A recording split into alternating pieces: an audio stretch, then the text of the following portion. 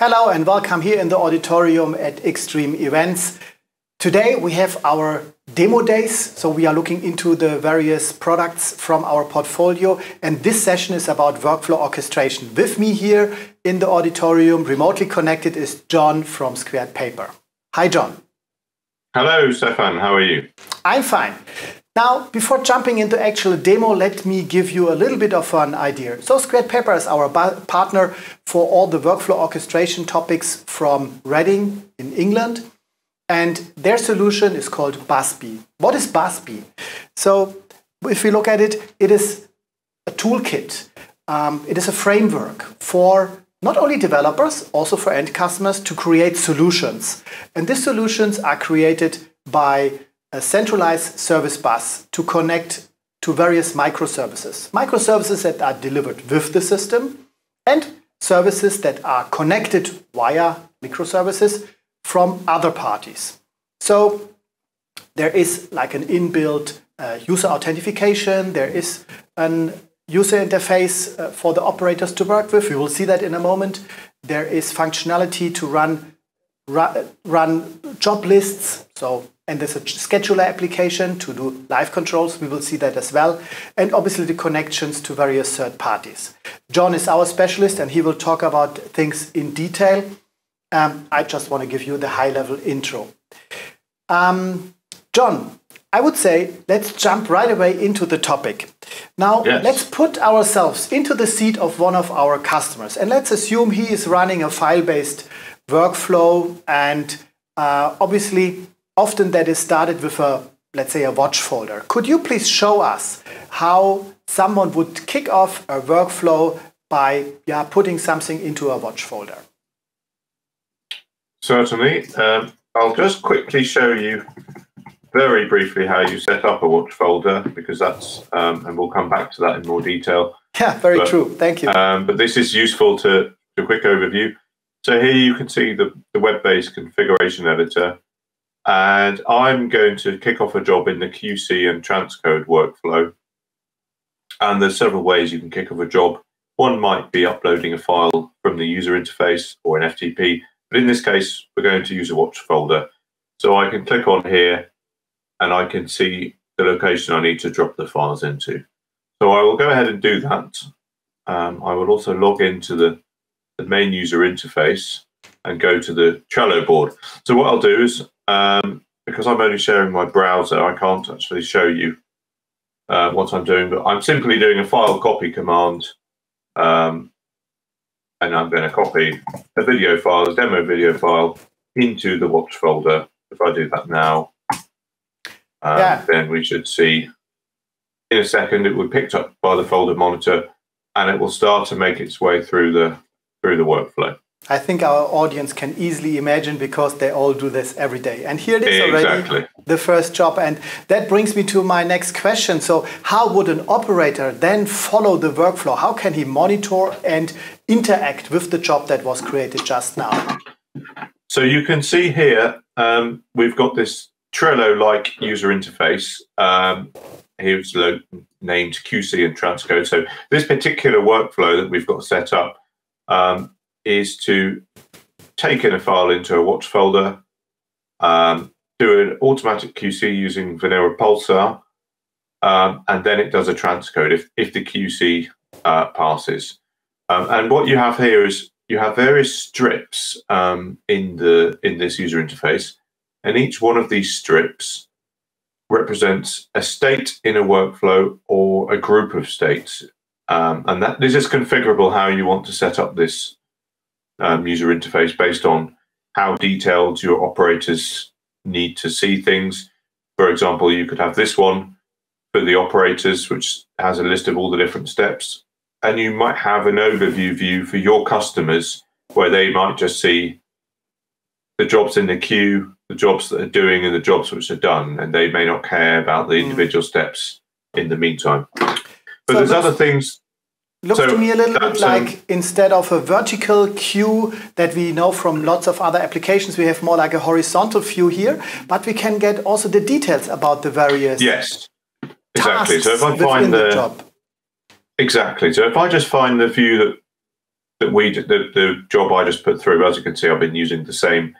Everyone knows about Big Buck Bunny because this is the open source video. So if I click onto one of these cards, I can then interact with this job in a few different ways, depending on the permissions I have. This user has all the permissions.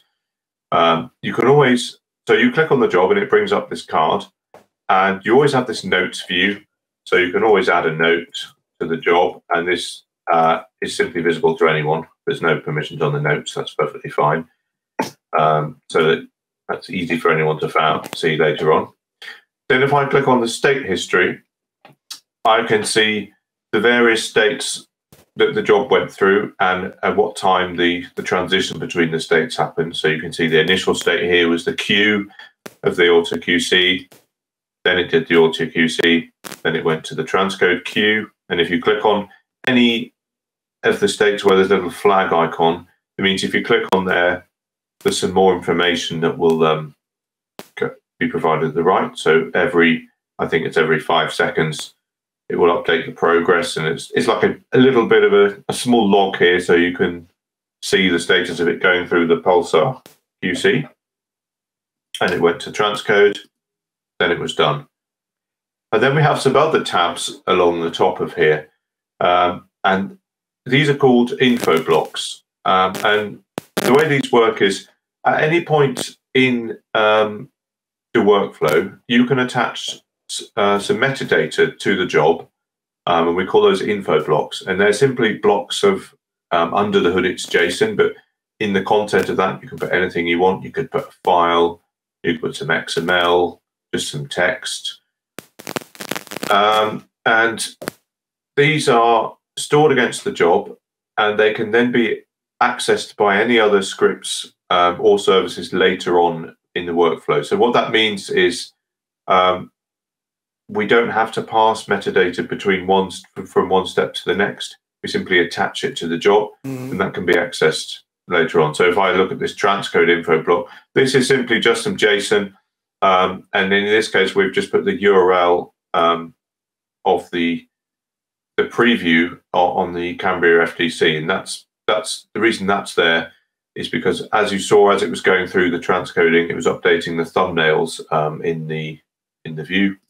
We've got some information about the watch folder. Here we've attached a file. So we've got the PDF report, and if I download that, you can see the QC report that came out of Venera, and then simply a few other information blocks. We've got the QC report as JSON, could in other workflows be used to display that as a timeline, and just look at the status. Yeah, so in this case, the job has passed all the steps without any error found in the video. So bad luck for us not being able to show a violation in the quality control. No. But could you tell us, how would it be displayed if something goes wrong in that workflow in terms of, let's say, an exception is thrown, like quality is not sufficient, I may not enter the next step, the transcoding in this case? So the way that works is simply in this case, we've made an extra state in the workflow. It's probably helpful if I just quickly refer to the workflow configuration again. And over here, we have another state. And I'm jumping around a bit here, but you can see the script which does the automatic QC. We simply have these different exit codes to say whether the job passed or failed. So in this case, if it passes, we're going to exit with code 0 in the script. And if it fails, we're going to go with code 2. And that refers to these different routes down here in the workflow. And what we've actually done, I think this is warning and red is failed. And what we've done is if anything went to warning, then we put it into a manual QC state where somebody, like a supervisor, needs to check the file and see if they're going to pass it or they're going to reject it. So you can see that quite easily you can put in some different logic and decide if something's going to go one route down the workflow or another. So is there a difference in between, let's say it goes a road left or right and a real error has occurred, so something has failed in the processing, or is it always catched within the workflow orchestration in the one or the other way? So in general, most of the errors are caught, but you never know with software if everything's going to work perfectly or if something's going to go wrong that's unexpected. So if something does happen that's unexpectedly, what we can do is we can have let me just find it. You can have an exception step which you put into your workflow, and you tick this default exception step. And what that means is anything that goes wrong, any errors that were thrown that you haven't caught in your code, in any scripts or processes in the workflow, they will end up in this step here. And this step in turn itself is a little script. So you can decide how you want to handle those unwanted exceptions. For example, you may just exit and it will go to the error step. Or you might decide you want to send an email or an SMS or something like that. So it's flexible on how you want to handle your expected or unexpected errors. So we've jumped right away into the details of that workflow, but probably we should give our audience a quick idea what this all over workflow is about. We called it QC and transcoding, a very simple example that we thought might be very useful to explain the system. We've seen the front end, we've seen the details in the workflow, but probably you want to give us a little bit of a high-level overview. Yes, so I'll do a quick high-level overview of this workflow. And actually, I'll just talk briefly about Busby itself as well. The way Busby works and the way it's put together is it's actually, instead of being a product, it's more of a toolkit. And it's basically a collection of services which you can use to build up your system. So in this case, this workflow gives you a drag and drop view to make the workflows, and you can drag in different steps, a mixture of manual and automatic steps. And the automatic steps are probably 90% of the time a small script, maybe 20 lines or less. And the reason we have gone down the script route instead of trying to have a different node for every single type of like say device you want to use is we initially tried to have different nodes for everything at first, but you can only catch maybe 90% of the functionality that each customer is going to want to do. So what we've concentrated on instead is making the helper and the scripting functions really easy to use and really easy to discover what you need to put inside the script. So that's how you build up your workflows.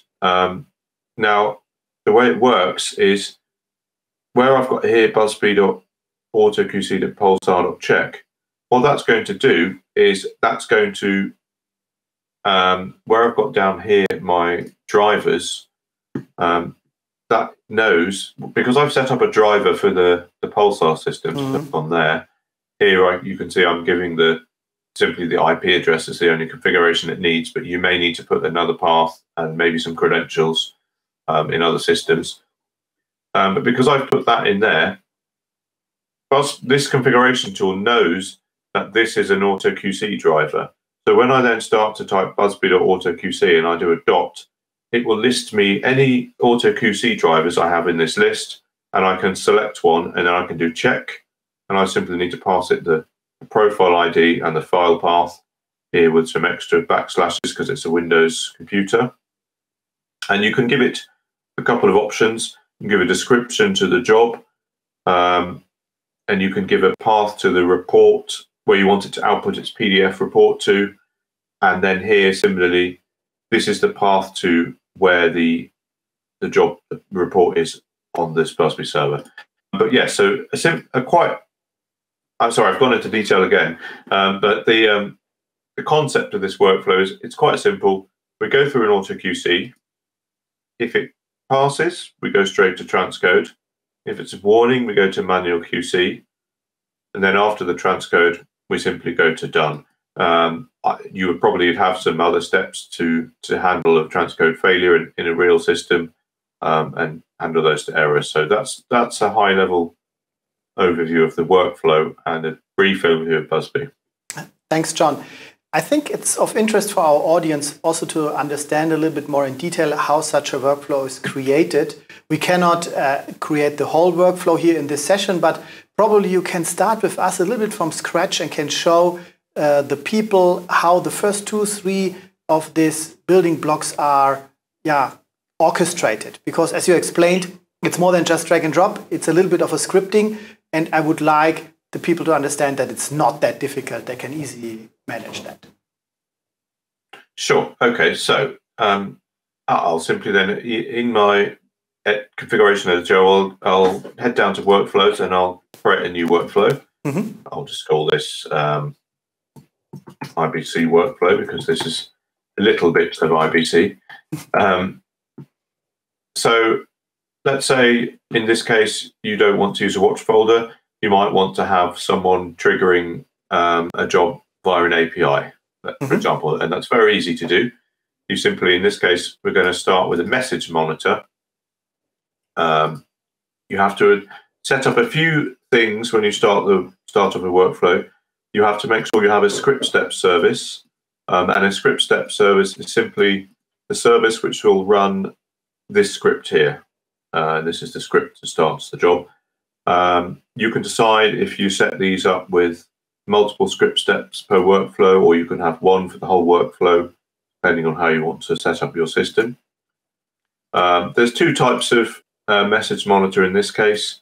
You can either do HTTP, which built in then exposes little HTTP API, or you can do ESB, which means you're going to listen to a status message. So any other Busby service which sends out a specific message name, you can put that in here, and that will also trigger the job in a workflow.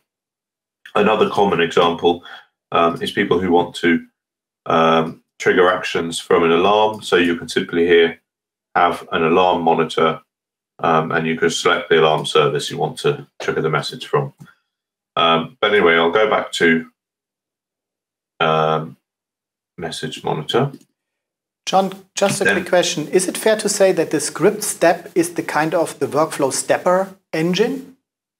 So yes, that is definitely true. So the script steps are responsible for what they do is when they start up, based on, let me just drag one in to explain myself. Let's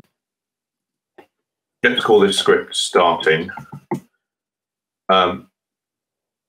So what happens is after this script has run and it's created the job in the workflow, the job will then be in the state of starting. It will be in the queue of when you have an automatic step in Busby. I think I know it's a bit of detail, but it's important to point this out because it's a useful thing to know.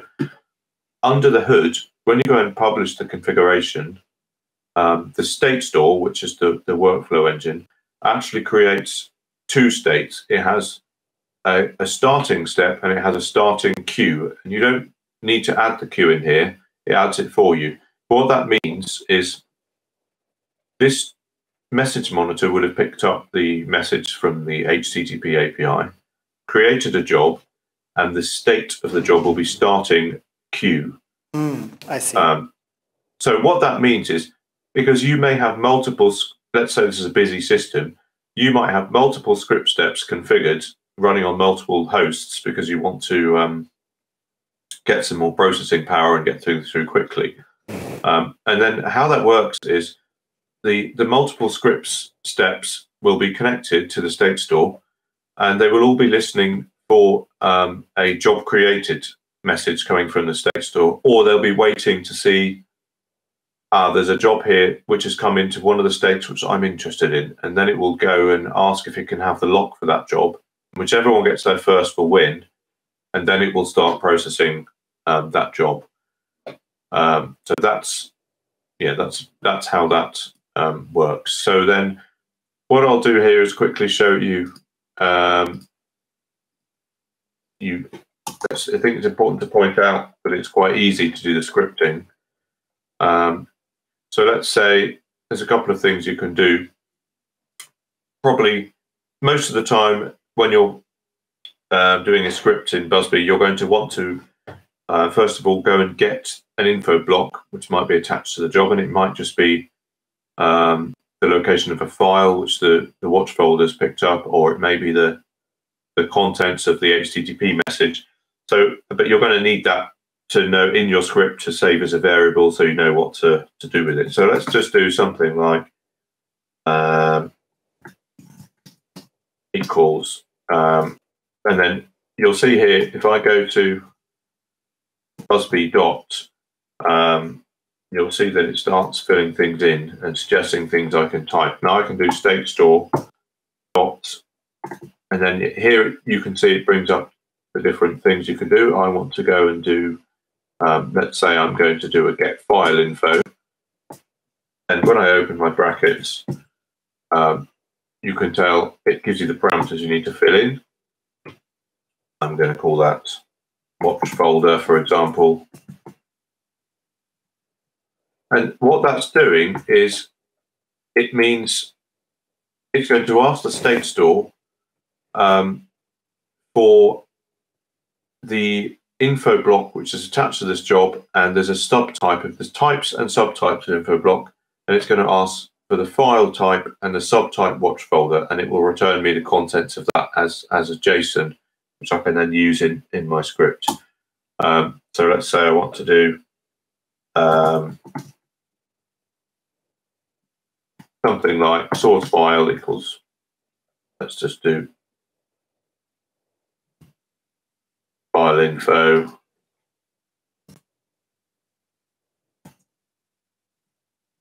Let's say it's called file name, for example, if we attach it on there. Then now I've got this file name and I've got this from the state store.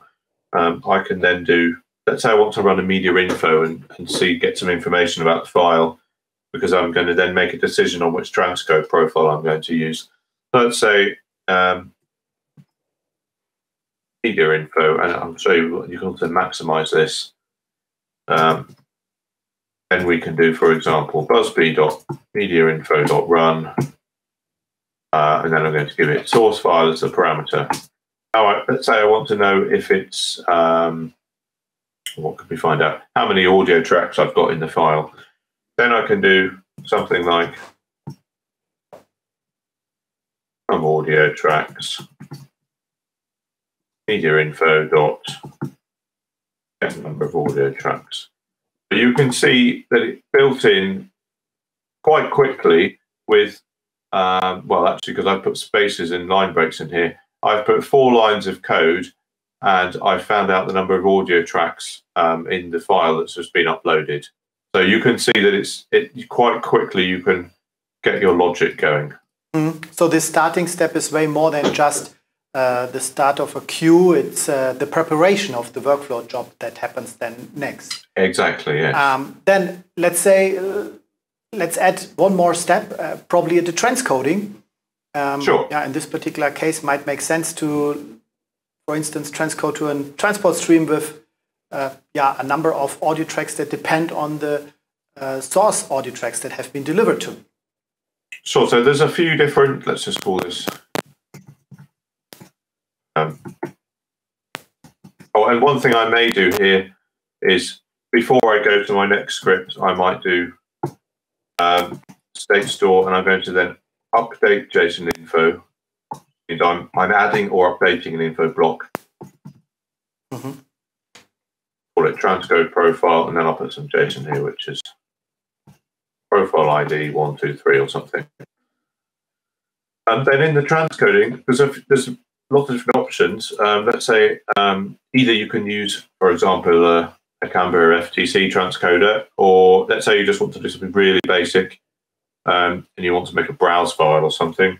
Then built in, there's helper functions for that as well. So I can do something like busby.transcode dot, and then it's got my functions in here. For example, I can add an output file, and I have to give it the output file, let's say temp. And then after I've done that, I can carry on basically doing a dot, and I can add other things to it. Like I can set the aspect ratio, let's say 16:9. Then I can set the audio bit rates. Let's say I want to do 128 kilobits.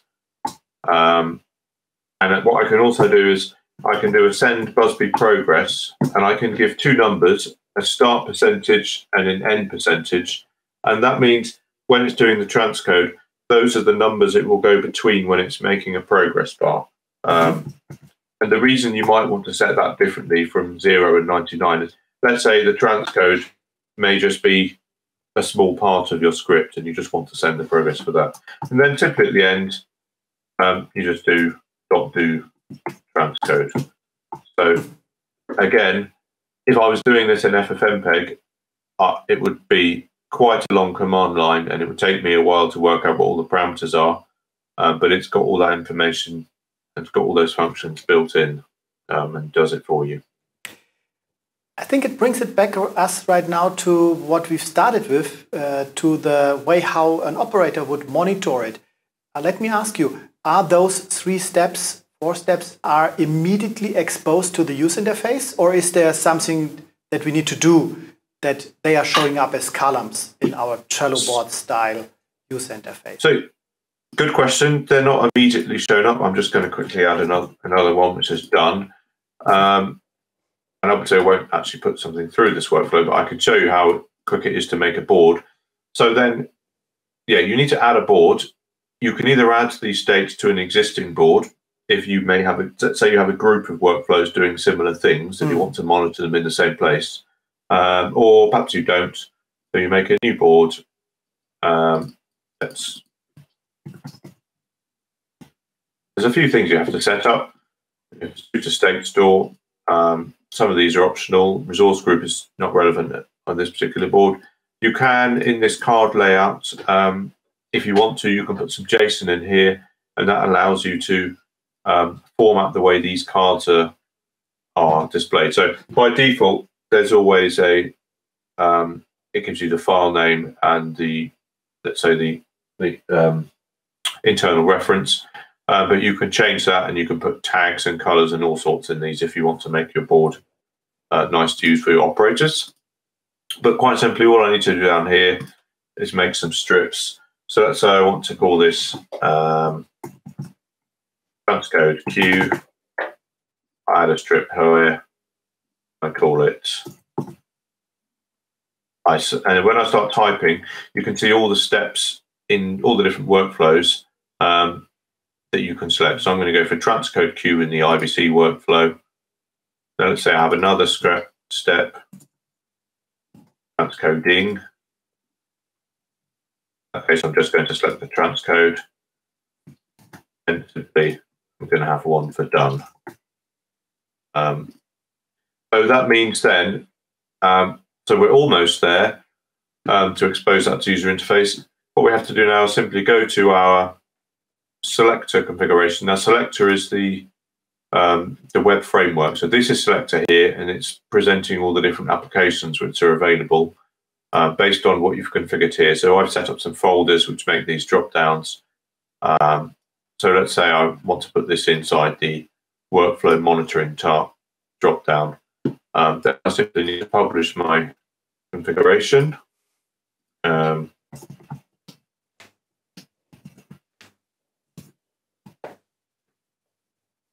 I've done something, and it tells you what you've done wrong when you try to publish. Exactly what initial state needs to be defined in the workflow, and the reason that's errored is because in here I haven't set. I need to, on one of my states, I need to tick the initial state, which means the state that it will start at when you create the job in the workflow. So let's try that again. You have to put a comment in when you publish. And now, if I go to the user interface and refresh that, you don't need to restart any services to add this to the user interface. Just log in, and you can see here that there's my IBC transcode board. And if I was to put some jobs through there, then there we go, they would appear in there. Cool. So, yeah, I see there's quite a bit of an effort that you need to put in to create such boards, but it's all in the hands of the administrators that have a little bit of a scripting capabilities to create whatever their customers, their operators require. Exactly. It's quite flexible, and you can yeah, using a few lines of code, you can generally get something up and running quite quickly, as you can see there. And the other workflow I was going to show you later on, which we'll touch on. I think we briefly spoke about scheduling, and I'll show you something related to that in a bit. But just to give you an idea, I was able to come onto the system this morning, and I spent maybe half an hour, 40 minutes setting it up with a few small bits of configuration, and it's working already. So just once you get used to using it, you'll quickly find that you'll be able to get things up and running pretty easily. John, you already tipped on it. There is let's say the other half of the type of use cases that Busby is made for, and that is beside all the file-based operations, the live operations, so where we have more like real-time scheduling applications. The time is too short to show how this is all being created, but I think you can show us the one or the other real live example from your other customer cases. So you would like to introduce us a little bit into how such a live orchestration workflow is created? That's not a workflow. Live orchestration. Sure. So I'll give you and how it's operated. Sure. I'll try to be quick, because I know we haven't got much time. But what I've done here in the system is I've got another workflow which I've called scheduled recordings. And this is a very basic example of how you could set up, let's say, scheduled ingest or scheduled lines record. Maybe it's on an IP encoder or an SDI encoder, simply using the tools here, but adding some scheduling around it. So I've made a very basic workflow, which has got a few steps. I've got scheduled. I've got a script which will start the recording. And in that case, it will go and contact the driver for the encoder. Maybe it would be an elemental encoder or or some other encoder. Then I've got a manual state or a tally state for recording in progress, so you know that it's in progress. Another script to do the stopping, another state to say it's finished. So I've made a very basic workflow there. Then there's a service inside the system called the diary service. And you can add this on, and what this does is it adds some time state moving around the state store. So simply, its job is to, when you've scheduled something, it simply moves it into a different workflow state at the specified time. And then all the work of starting the recording or doing a router switch or whatever is done inside the workflow scripts or the workflow services. So it keeps that nice and clean and simple. So in here, you simply have to set up the name of your workflow, the start state of your workflow, the stop state, and any exceptional archives. But this start and stop, that can be any state you want. And it might be that during the process, while your event is, let's say, live, because the diary service says this event is currently on now, you may have a whole massive workflow with loads of complicated things happening, like setting up routers, setting up vision mixers, all sorts inside the workflow. And then at the end, it will simply go into the stop. So what I've done, and this is going to be, briefly, we'll show you another thing we've got, which allows you to create little databases inside the system when we use something called resource groups. So if I click down here, you can see there's a very basic editor here, and this allows me to set up a little database. And in this case, I've made two tables, one called encoder and one called source. You can put as many columns as you want in these tables, and link them through to other tables. And it gives you, if I go to here, and go to my scheduled recording drop down, and I've made then it comes with a user interface, and it just gives you a little grid. So in here you can see I've just put encoder name as one encoder in as one table with one column called name, and source with one column called name. You probably would have lots of things in here like the ID, the IP address, and things like that. But I've just done to be simple for this demo. Then it provides you with this user interface, which you can then add and you can edit things. So I've set up here some router sources and some encoders 1 to 6. Then when I go to the scheduling user interface, you can see that there's some events scheduled here currently. Let's see if I just quickly go to the scheduled recording boards. You can see in progress we have Frankfurt versus Bayer Leverkusen and Bayern Munich versus Dortmund. Those are events which are currently being recorded on the encoder. And what that means is at the time when they started, if I go to diary, you can see at 1300 that would have then moved in, and you can see in the state history here, it was a little bit late because this system has not got any time code into it. But you can see that went into the start recording queue and then got started to be processed via the workflow. So that gives you an overview of your scheduled jobs, and you can also drag them out if you want to end them early. But if I go to the scheduling user interface as well, you've got this little calendar view. And these are all jobs in the workflow that have been scheduled. So if I click around, hover over this, for example, you can see the details of the event. That's outside source 2. And one thing I forgot to mention is when you configure your resources in here, if I go to the resource scheduling service, you can configure roles in here. So I've made 2 roles here, 2 booking types, sorry. I've got a recording type, and in here you can say how many of each type of resource you need. So I've said here, I want to have 1 source and 1 encoder. So I've made another type of booking, which I've called main backup recording. And I've said again, I need 1 source, I need to have 2 encoders. And here you can just set up the colors of what they're going to view in this interface. And then what that means is you can simply add bookings up here using this form. This is mainly a basic form for testing and debugging. The main power that this gives you is to do things from a workflow or from an API. You can send in a request to say, I want to schedule a type of main backup recording, and I want to use source 1 in encoder slots 2 and 3. And then when you try to add the booking, depending on how you configured it, it will also do a clash check, and it will check if any of those resources are in use at that time. It will say, no, I can't do that. Or it will return and say, yes, you can do that. And to help you make a kind of scheduled workflow, there's various drivers built in for things like encoders. There's a router controller, so you can have a router panel and things like that, all built in to the system. And then you get presented with this user interface for a quick overview to see what your scheduled jobs are.